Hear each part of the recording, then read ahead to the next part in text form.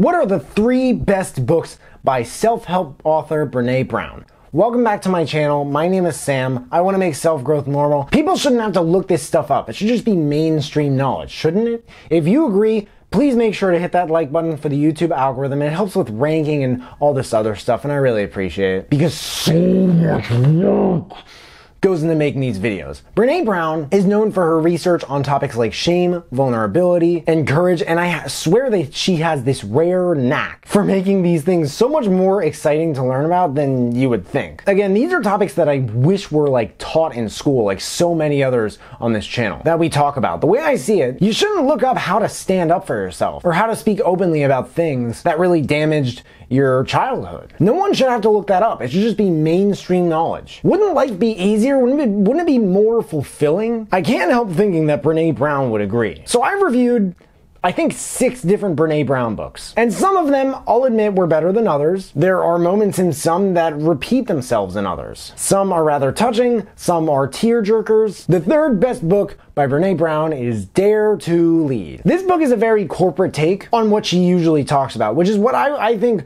would separate it from what she usually talks about. The usefulness of it is only going up over time because as technology begins to play a bigger role in our lives, as she says, people are just people.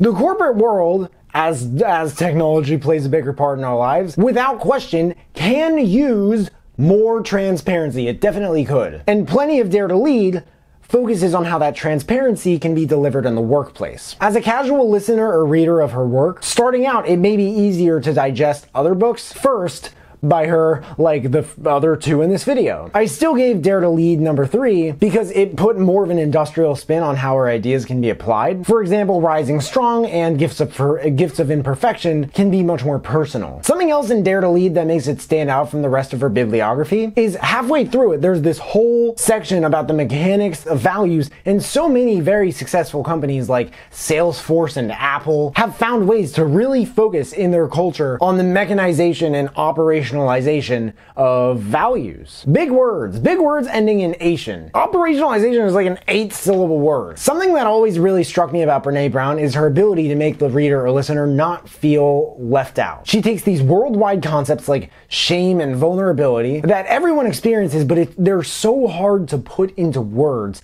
and she makes them relatable and accessible, like criminally accessible to larger audiences. And that's so hard to do, I feel like. It's hard to do, but it might be a little easier when you're telling your own story, which she tells a lot of her own stories, and she tells them very well. The 2nd best book by self-help author Brene Brown is Braving the Wilderness. I still don't know what braving means. Is that like cultivating? Is it like getting good at or getting used to? Being brave in the face of? Let's find out.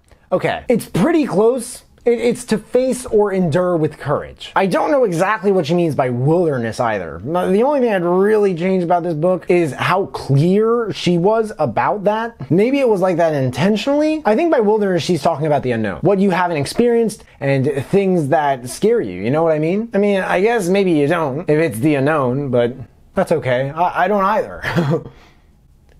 Let's brave it together, shall we? This may all sound kind of vague, but with what she's trying to do, it can't be easy. Since I discovered her several years ago, Brene Brown has gotten even better at conveying her messages in a less vague way. I think her golden goose storytelling abilities are an unexpected reason for this. I gave this one number 2 because belonging and a feeling of belonging to something that's inextricably connected to something larger than ourselves, that's just a topic that she hasn't covered so much like in this book. Number 1, the best book by self-help author Brene Brown is The Power of Vulnerability. This one may be a little bit biased because I don't think it's actually a book. I think it's just an audio program. I think she went to Texas or something for like 7 hours and she talked about vulnerability and being yourself, what works and what doesn't in a society plagued by fear. The collective fear of not being good enough, smart enough, productive, rich, handsome, beautiful, famous, or unique enough either. It also doesn't help objectively that much that I grew up with trust and commitment issues. And learning to tackle those and rumble with them, for me, really started with this audio program like 5 years ago. So in The Power of Vulnerability, you learn about opening up to others and fostering and creating an environment of understanding and empathy. Concepts that are so human and at the same time so few people today really seem to place like the highest importance on. For me, the biggest thing about this book is how she takes them, and in contrast to Braving the Wilderness, where it's more about finding a belonging wherever you feel alone, and Dare to Lead, where it's more applicable in a corporate setting, this book or audiobook is where these concepts meet relationship and social life. And once you've established both of the others, I don't know about you, but I think that's something that we're so quick to forget about. So those are the 3 best books by self-help author Brene Brown. Please let me know if there's anything I'm missing, if there's anything you guys would change. If you guys like this video, please make sure to give it a big thumbs up for the YouTube algorithm. Also make sure to hit that subscribe button so you can see all the content that we're putting up. And if you could hit that notification bell to get a notification whenever we drop new videos, that would mean the world to me. Thank you guys so much for watching. I really appreciate it. You can find me everywhere, and I will see you then.